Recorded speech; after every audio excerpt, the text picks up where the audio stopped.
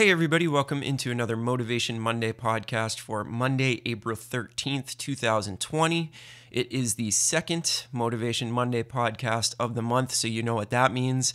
This is the one where I give you a listening recommendation for the month. And this month is one of my favorite records of all time and also allows us to give a little bit of a tribute to a legendary jazz musician that has passed away recently, and that is McCoy Tyner. And the record that I want you to check out this month is called The Real McCoy. I'm sure a lot of you out there have heard this record, loved this record, but if you haven't, check it out. It is one of the most exciting collections of music that I have ever heard. Now, we're going to be focusing in on one track, my favorite track off the record, but this is a great one to listen all the way through. Every song on it is basically a masterpiece.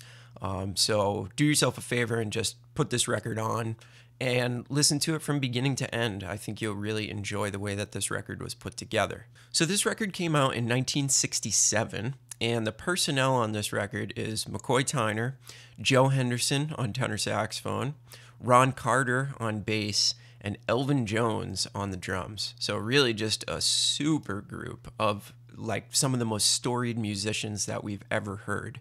And 1967, really interesting year in jazz history. I feel like right around this period of time was when all these contemporary musicians were putting out music that was completely different and very, very individual. So I really appreciate this time in jazz history because you can listen to a lot of records that are coming from completely different places. So just to give you an idea of some of the other records that came out this year, you have Stan Getz putting out Sweet Rain. You've got Archie Shepp putting out The Magic of Juju. Jackie McLean put out New and Old Gospel.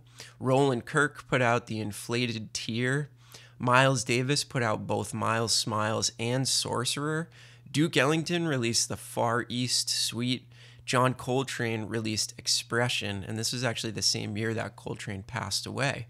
Wayne Shorter put out Schizophrenia. So if you think about all those records, or some of those records that I just mentioned, they all are so different from each other. And that's something that I really, really appreciate from this period of jazz.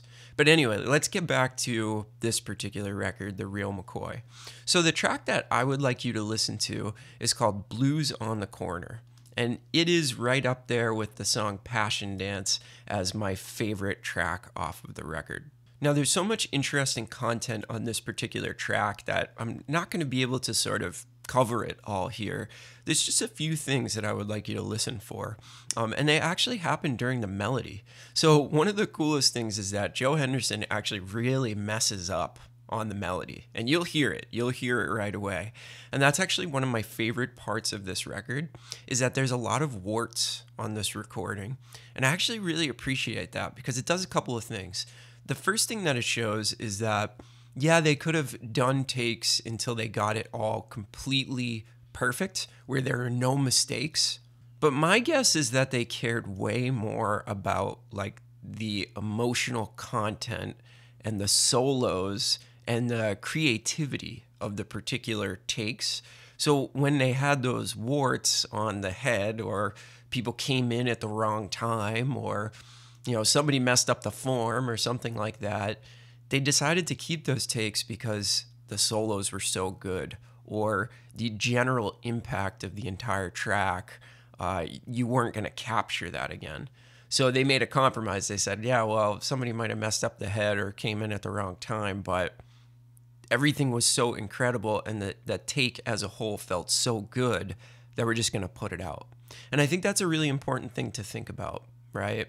If you're somebody who obsesses over the smallest mistakes, sometimes that can be a good thing, being a perfectionist, but sometimes you can kind of miss the forest for the trees, right? Like you might disqualify a certain thing that you want to put out because of one tiny little mistake, but the rest of your content could be the most amazing thing that anybody has ever heard. And most of the time, people aren't even going to notice that mistake. So that's something I really appreciate about this recording.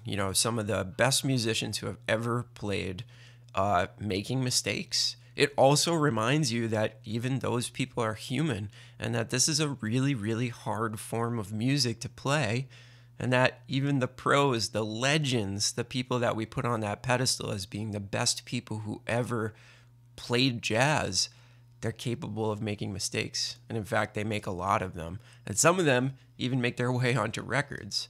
So I really appreciate that. And like I said, it's on other tracks, like people come in the wrong place. The form gets messed up on this record, but it's still one of my favorite records of all time, just due to that moment that was captured in time, warts and all.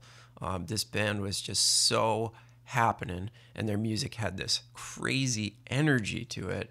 The mistakes don't matter. In fact, I kind of like the fact that the mistakes are on this record. So those are the few things that I want you to listen to. Oh, wait, there's one more little thing.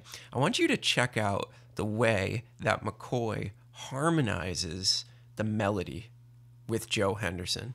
I think this is just absolutely genius. The stuff that McCoy is actually playing underneath the melody and the way that he's getting around that keyboard and doing these really interesting, very quick harmonizations while Joe's playing. And of course, the solos are ridiculous. You gotta listen to Elvin Jones play those drums, one of the most swinging drummers who's ever played.